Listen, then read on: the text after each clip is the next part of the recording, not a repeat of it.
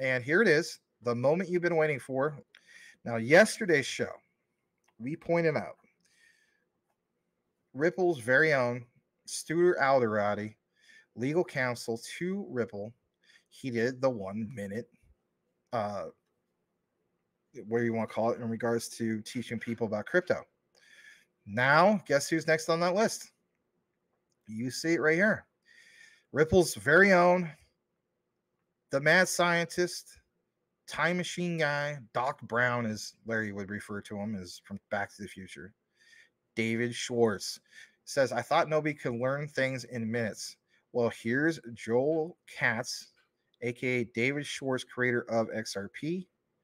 And look at this, or the XRP ledger, I should say, teaching some crypto in 1 minute. The man, along with Brad Garlinghouse, who will change the global financial system. So it's a little bit longer than a minute. It's a minute 17, maybe because they're asking him to do it. So let's see, does he actually do it in 1 minute flat?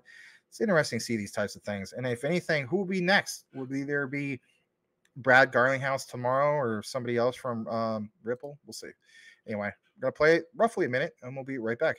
The kind of information, this is pretty tough to pack, the kind of information that I want into 1 minute.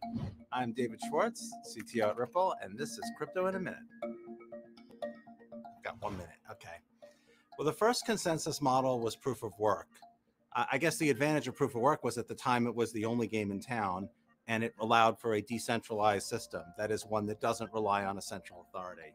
Later developments included things like federated Byzantine agreement, with the XRP ledger uses, and proof of stake. Some of the advantages of these later developments are lower cost. Proof of work costs millions of dollars to pay the miners for the energy that they use.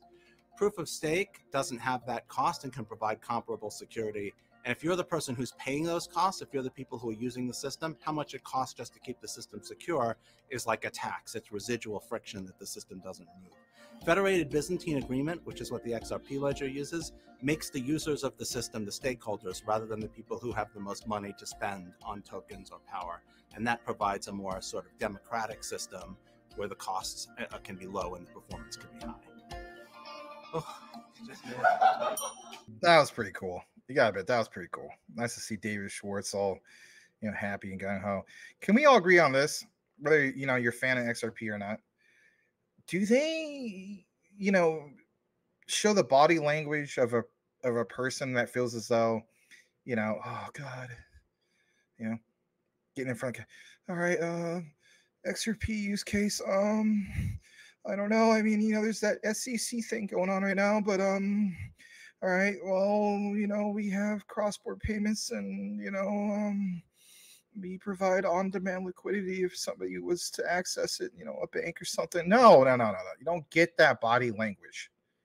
It's not like that at all, right? It ain't no Principal McDicker-looking guy from Beavis and Butthead who's like, Beavis and Butthead, here's what XRP is gonna freaking solve. It's not just interoperability. It's no. You don't get that. He's cool. He's relaxed. He's calm. He ain't acting like Principal McDicker or McVicker from Beavis and Butthead. He ain't acting like that.